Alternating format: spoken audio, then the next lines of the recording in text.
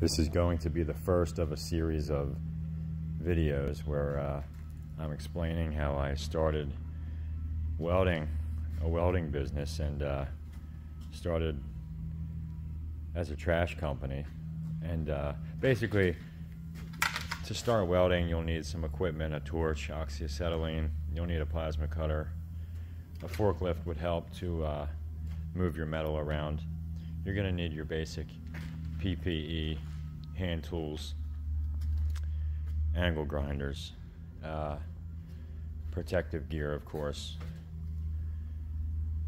This is a typical welder. It's a Miller-Matic 252, a MIG welder set up for steel and aluminum as well. Basically, right now we're working on a 10-yard roll-off dumpster, and you know, I've been doing this a while, and I'll